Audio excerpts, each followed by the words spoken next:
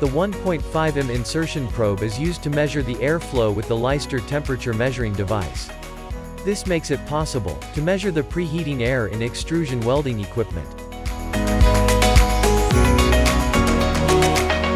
For a precise measurement, the probe must be held 5 mm into the preheating nozzle.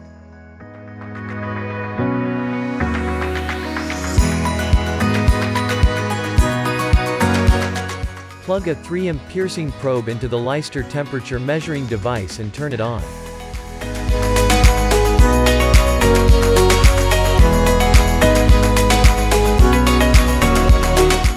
To obtain a precise temperature measurement, the piercing probe is pierced about 10 mm into the extrudate.